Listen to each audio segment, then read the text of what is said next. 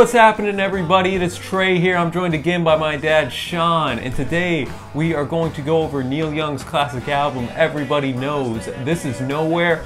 I'm going to be honest with y'all, never heard any Neil Young songs. I really haven't either. Yeah, so this is our first time listening to this record and really Neil as a whole. And if this is your first time joining us, guys, we really appreciate it. Here at Reactions to the Classics, we react to classic albums in a track-by-track detailed review. And if that sounds like something interesting to y'all, be sure to hit that big red subscribe button, and I don't think you will be disappointed. So all that good fun stuff to stay, let's get to some quick facts. Well, Trey, this is Neil's second solo studio album, released in May of 1969. It's only 4 months after his debut solo album, which this one was kind of viewed as a total rejection of that album. That album was very polished, and this one is not. This thing is number 208 on the Rolling Stones top 500 albums of all time. It's his first album where he's got his band Crazy Horse backing him up. Yeah, coming from Buffalo Springfield beforehand. Yeah, and Buffalo Springfield was right before this, and right after this album he joins Crosby, Stills, Nash, and Young. So that's kind of where this thing fits, right between those two. All right, we're up to the first of the 7 tracks on this album, Cinnamon Girl. This thing was released as a single. It hit number 55 on the Billboard Hot 100. This song, along with Cowgirl in the Sand and Down by the River, Neil wrote them when he had 103 fever at home in Topanga, California. So he probably should have went to the hospital, but hey, it sparked some good he was penning songwriting. half of this album. Yeah. So what do you think of this thing? No, I thought this was a good opener. It was shorter than a lot of the other songs on the record. It was my first, introduction to Neil, and he kind of just has a cool voice to him. Yeah. Just a nice demeanor. And Danny Whitten, who was on a lot of early recordings and helped Neil out early on, is on this, recording, harmonizing with him, and this is famous for they call it the one-note guitar solo, the jangling D note on there. Critics really enjoy that one, and I thought it had a nice, almost distorted-like guitar sound. I know he's kind of cited as the godfather of grunge. You can kind of see that a little bit here in the distortions and the guitar work, and I just thought it was a cool, neat way to start the album, and it was one of my favorites. One of my favorites as well. I throw up to the title track, Everybody Knows. This is Nowhere. This is my favorite song on here. Neil's vocals sound great on here. Great story. He wants to get out of the rat race, wants to go back home. Got a girl there he's interested in. I'm sure most of these rock stars at one point or another just wanted to slow down and not have this crazy life. No, I'd agree with you there, Sean. I thought this song was really excellent. And again, nice guitar work, kind of had room to breathe. It wasn't very, wasn't all quick and whatnot, but he let the notes go, kind of had some soul behind them, I thought. And I just thought this was a good transition from Cinnamon Girl as well, a little slower paced, and I kind of like the backing vocals where it's like la la la.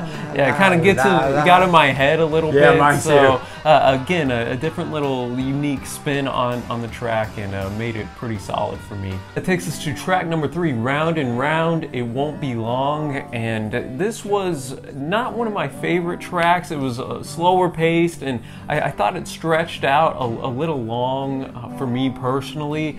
That said, I did like the backing vocals by Robin Lane, and the lyrics themselves had a good message behind it. Yeah, the lyrics are really good here. It kind of goes around one fundamental lyric: round and round and round we spin to weave a wall to hem us in. Basically, I think it's about just, we do all these meaningless activities every day. Some of it we have to do, and it just kind of puts us into this little spot in life where we're kind of trapped. And so Trey, I liked it more than you did. It's just kind of this little melancholy tune that just, it does go on for quite a while, but I actually enjoyed it. Well, Trey, now we're up to Down by the River, which apparently is about someone who shoots and kills his lover down by a river. Little murder ballad. A murder ballad, yes. Like a lot of these lyrics that we run into from the 60s, the people who write these songs will say one thing one time and something else another time. Yeah, years later, of what this song, and so we don't know what it was really about. Neil said 2 different things. First, in 1970, so the year after this thing was released, he claimed there's no real murder in it. It's about blowing your thing with a chick. It's a plea. It's a desperate cry. But 14 years later in New Orleans in 1984, he said, it depicts a man who had a lot of trouble controlling himself, who catches his woman cheating on him, then meets her down by the river and shoots her. I don't know. It's an interesting song. It starts out in an interesting way. Yeah, you start off with a nice electric guitar riff, then we get the bass and drums and a snare drum coming in, and then it just kind of goes into the lead vocals. And Fish guitarist Trey Anastasio said something really interesting about this song. He said if he was teaching a master class to young guitarists, the first thing he'd play them is the first minute of this guitar solo in Down by the River, and just again showing how well thought of Neil is, not only as a songwriter but on the guitar, and that's really on display here. It's a long song, but I kind of like how it gave time for the guitars and the instruments to breathe and be showcased. It's kind of split into two. You got lyrics in this long guitar, then back to the lyrics. That's a really cool way to present a song. Trey, next up we have the losing end, When You're On, in parentheses. This starts the B-side of the record, 4 songs on the A-side, only 3 on the B-side. So he misses his girl. He's on the losing end again. She's nowhere to be found. It kind of seems like it's a repeating pattern for him in this song. Yeah, and I think again the themes continue in the album of longing for a love, or having something not necessarily work out with the love, and like you kill her down by the river. Yeah, exactly.